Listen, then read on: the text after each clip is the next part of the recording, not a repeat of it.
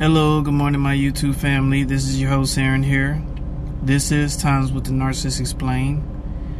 Those of you who are new, welcome to the channel. I hope you find some useful information, some eye-opening jewels that can help you on you guys' journeys, because that's what this channel is for. It's for helping those who are going through certain things, because we don't just talk about narcissism here, we talk about life itself here. And it's important so we can get a better understanding of what's really going on in the world today, right? But today's topic is an important one. We're going to talk about how narcissists neglect their responsibilities, right? Most chosen ones and empaths have been placed in positions where we had to take care of a lot of different responsibilities. A lot of times we had to be the one to nurse people back to health. We had to be the ones to take somebody else's kids where they needed to go. Or we're the one that sometimes family members or other people, they trust us with their finances. They trust our judgment and our advice that we give them for their financial ventures and things like that. Some people have trusted us with organizing events and things like that. You know, they'd be like, okay, Aaron, I want you to be the host of this, and this. And a lot of times we used to be like, why me? Why us? That's because chosen ones are known to not neglect their responsibilities. We're known to handle our responsibilities. We're known to try to fulfill our obligations and to keep our promises if we make them. Now, things happen in life. Sometimes you're just not going to fulfill all the obligations that you want. Sometimes life will throw you a curveball, and you just have to adjust or just accept that you weren't able to fulfill that obligation like you wanted to that person or to that group. But people depend on chosen ones because we are reliable, we are responsible. They can depend on us for whatever issues that they face. You know what I'm saying?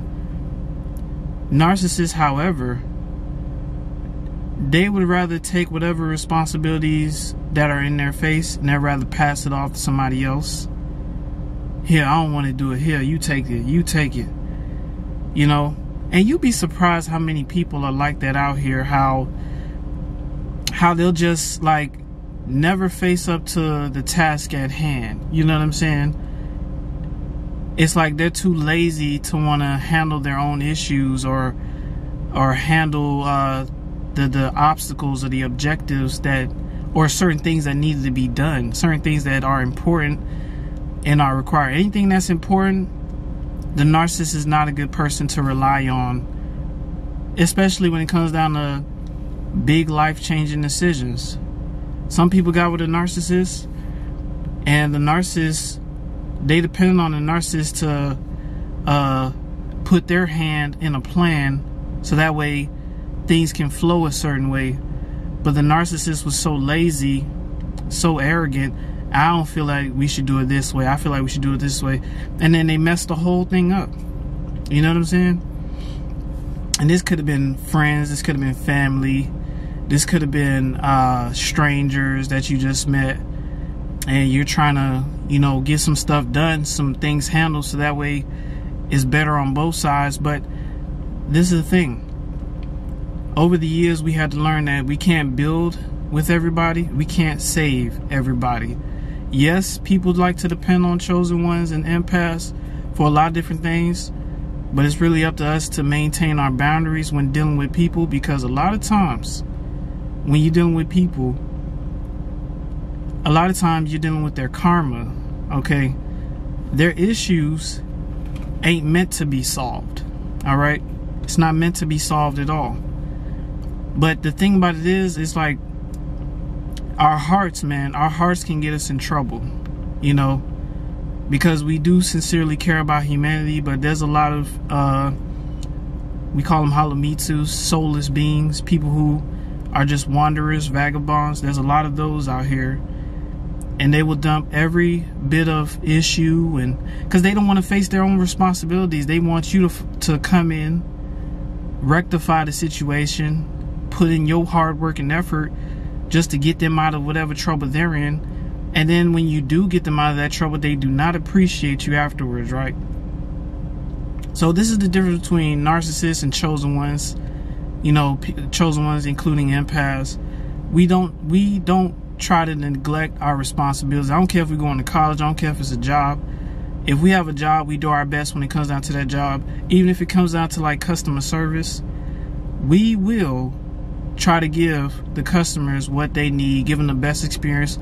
We'll try to be courteous, you know what I'm saying? And sometimes, you know, you have a few rotten apples that'll come and try to disturb your flow. But overall, the way we handle responsibility, right? And the truth be told, that's why we're so important in society today, because without us being present, most people just neglect so much different things, you know what I'm saying? So, you know, we are dependable. We are well-rounded. We do handle business the way we're supposed to handle. Most empaths and chosen ones are about business. We don't play games, you know what I'm saying? If there's a task in hand, we'll get it done. Narcissists, however, majority of them, I'm not saying all of them, majority of them do not like to handle their responsibilities. They're too lazy.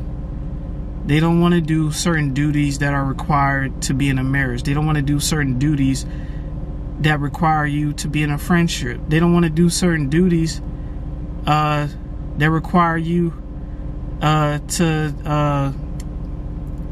don't want to do certain duties that help them in the long run. You know what I'm saying? They're just, it's like, instead of thinking about the future of the work that they could put in, they'd rather dump it off on somebody else. Okay, here, you take it. I don't want to take it. You take it.